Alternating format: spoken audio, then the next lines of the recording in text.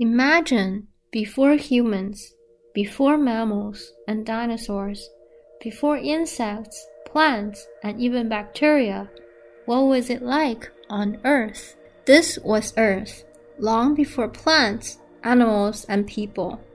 Billions of years ago, when planet Earth was new. You could not walk on the searing hot molten rock that floated there, or breathe the deadly poison gas that swirled there. Nothing could. There was no life on Earth when planet Earth was new. Millions of years passed, and slowly, so slowly, Earth started to cool. The hot liquid rock became solid.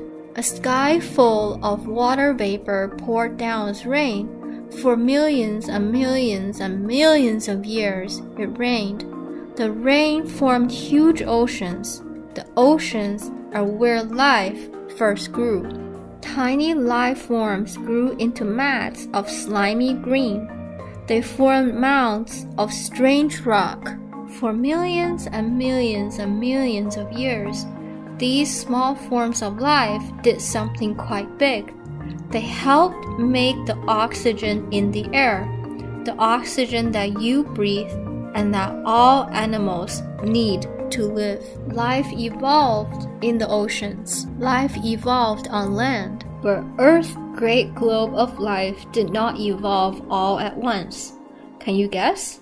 It took millions and millions and millions of years for ancient life to evolve. Through all this time, ancient species lived and thrived. Through all this time, ancient species went extinct.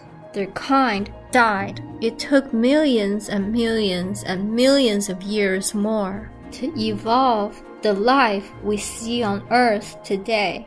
Life that includes people like you and me. People now live all over the world. It may seem as if we have been here forever, but human life is a speck in time in the history of old Earth.